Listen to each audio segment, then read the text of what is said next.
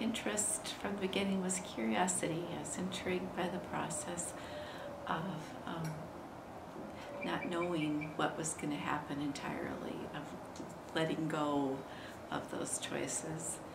It seems contradictory to what a curator would usually do, is take as much control as they could.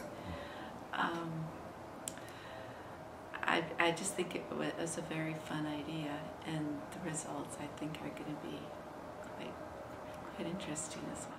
Is there anything you would do differently, or do you think that were you to do something like this in the future, is there something additional or something you wouldn't do? Oh, that's a good question.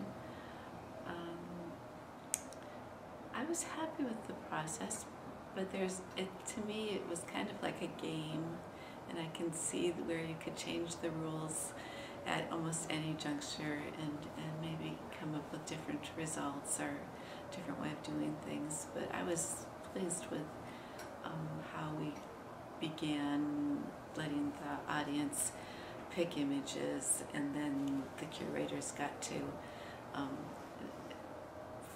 pick more images from the collection that had to that reflected the numbers of what the audience first liked. So I think it was, in the end, I think it was a good reflection of the Plains Art community's audience, and it's their show. So it's like, it's not my show, it's everybody's show. It's the audience's show. Would you like to see the museum do things like this in the future?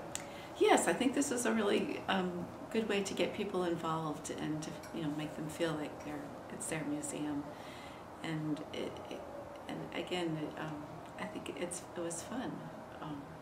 It's almost a surrealist chance thing going on here that I enjoy. Just what's going to happen, we don't know.